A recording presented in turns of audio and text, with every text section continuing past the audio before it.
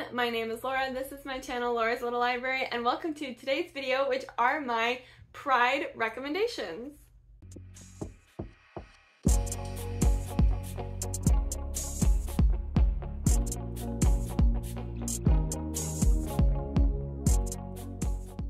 So I'm really excited for Pride Month to come around this June. I have been reading so many good books, and I have so many good books on my TBR, so if you're interested in that video, make sure you hit the subscribe button so that you can see when that video comes out. I don't know if it'll be before or after this video, but you should definitely check it out and just subscribe. There have been so many good queer-based romance and literature coming out, and it's just wonderful to see as a queer person all this representation and all of these unique and fun ideas coming into literature and everything like that. So I thought I'd share some of that here with you guys. My first recommendation for you is actually a duology. So if you like dark academia and fairy tales, then I would recommend reading the Grimrose Girls duology by Laura Pohl. This takes place in this mysterious academy in Switzerland, and you have a bunch of these girls who are all kind of reincarnation-esque styles or doppelgangers of different fairy tale characters that we know of. And of course you've got that drama going on as well as regular high school drama of girls falling for their crushes. There are quite a few queer characters and main characters in these books, which makes it perfect if you are a thriller, dark academia really fan that also needs some queer reads for June.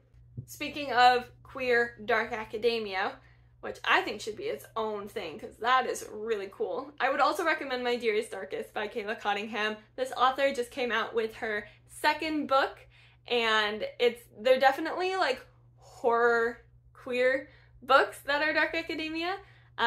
So definitely check the trigger warnings before going into this one. For example, if you're not a big fan of body horror, maybe skip this one. So their second book just came out quite recently, and I cannot wait to read that this year. But if you're unfamiliar, My Dearest Darkest follows this, again, academy kind of on its own little island, and there is some mysterious thing under the school, and this group of friends may do some little thing to awaken something, and it's all dark and mysterious, and I thought it was super well written for a debut novel, and I love the relationships in here. It's just so cute. So definitely check this one out too. Now, if you are a sci-fi fan, I actually do have a recommendation for you. There's a book called The Kindred that I read last year, and this was a great romance. Our male main character is bi, and pretty much, okay, all of the main characters in here have some sort of queer representation, from bi to ace to gay, and just, it's all there. But it's the idea that when you are born, and this is in a galaxy far, far away, right? There is kind of this overruling alien race over another race, and the idea is that when you are born, you kind of have a kindred. You are paired up with someone that is like your perfect companion, whether it be romantically or friendship-wise or whatever. You have someone that will always connect with you and understand you. And so the prince of this kind of regime era, his kindred is actually someone from a very poor planet, and it's really not great for a royal kindred pairing. And so the prince, or he's not a prince, but he's like fifth in line for the throne until his entire family is basically slaughtered, and he is the only surviving royal. So he and his kindred go and run away to Earth and try and figure out what's happening, how do they solve it, and they make a great group of friends on Earth, of course. And it was just a really great like sci-fi standalone. Like, I was very surprised how much I enjoyed it because I'm not a big sci-fi person. I mean, I like sci-fi, it's just not what I gravitate towards. Gravitate, space, get it? So if you're a sci-fi fan and you need something for this Pride Month, check out this one. Now, all the rest of these are going to be somewhere in the vein of contemporary romance, YA, adults, etc. and so forth. So first up, if you are a bit of a foodie like me, I would recommend to you Chef's Kiss. So this features a bisexual main character and a non-binary main character. Now, just be aware of trigger warnings for like non-acceptance of gender identity and things like that, because both of these people work in a kitchen, in a commercial style kitchen. They form a relationship. They're very much opposites attract.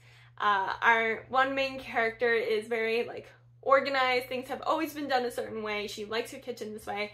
And then this new person, this new manager comes in, and they just change everything around, and they're the new boss, and what the heck is going on? It was just a very fun, very sweet, but also like very hard-hitting at times. Like, there are some good conversations happening in this book, but it's still fairly light. If you need an ace recommendation for this month, I would recommend to you I'll Be the One. And this was just a really fun book about a Korean American who is overweight, but she really wants to be a K-pop star. And so she enters in this competition, and then she meets this guy, and they're really sweet. And it's just cute. It's just a cute little YA, like, Korean culture heavily influenced contemporary. Alright, this next one was one that I actually read with my book group, and we all very much enjoyed it, but again, be aware for trigger warnings of non-acceptance within family members. I don't want to spoil it, but I do just want that to be known before going in. But that is The Lesbiana's Guide to Catholic School. So here we follow our main character who, her father was deported back to Mexico. Her younger brother really gets into a lot of trouble. Like, he's been having a really hard time, and their mom is having a really hard time supporting the two kids without her husband there. And so some amazing thing happens, and she is able to send them both to Catholic school. Her brother is super smart and gets like these great scholarships, and our main character has to kind of work her way to keep herself in Catholic school in order to keep an eye on her brother and help him.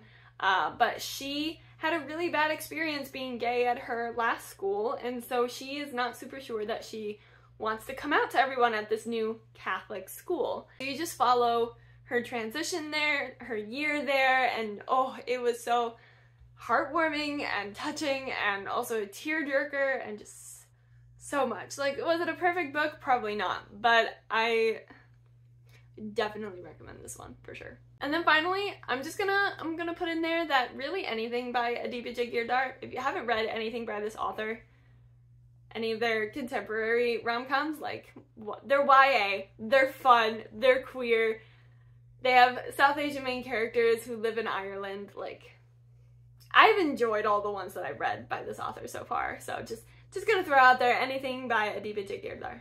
Those are all the recommendations I have for you. Thank you very much for watching this video. If you liked it, give it a thumbs up. Like I said before, make sure you subscribe if you like content like this. Otherwise, I do have bookish social media linked down below if you want more bookish content. Also, comment down below if you have any recommendations for me of what I should be reading.